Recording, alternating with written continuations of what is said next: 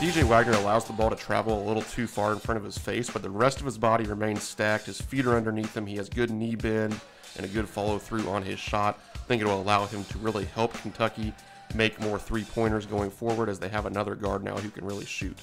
In transition, it's where you really see his length and athleticism pay off. He's just so shifty getting to the basket. You also see that when playing off of the ball screen. He plays with great pace, does a really good job of getting the defender on his hip and keeping him there on his way to go finish at the basket. And here's another look at his shooting mechanics. Again, he's stacked, it's repeatable, it's smooth, and it's why he made 2 threes a game at 35%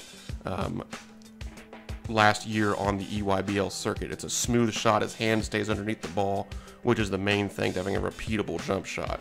Again, here off of the ball screen, he does a great job at reading the defense, splitting through defenders, and getting to his spot to finish. He's such a great athlete, too. Getting out in transition, you're going to be able to see him make plays off of the ball like this here, and then once again just knifing through the defense. He's a guy that is a go-to shot creator. You know, it's not always going to be the most conventional or the highest percentage, but he's a guy that can go get a bucket whenever you need one. Once again here, attacking the basket downhill. He's really good at driving both ways, left and right hand, which is great.